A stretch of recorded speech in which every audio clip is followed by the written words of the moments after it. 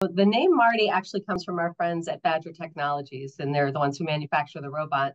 And I only recently just learned that Marty technically stands for Mobile Autonomous Robot Technology.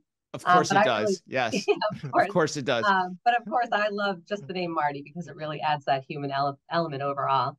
And then in terms of the eyes, that idea actually came from an associate in Harrisburg, Pennsylvania at the Giant Company, which is another one of Ahold Delhaize's grocery banners.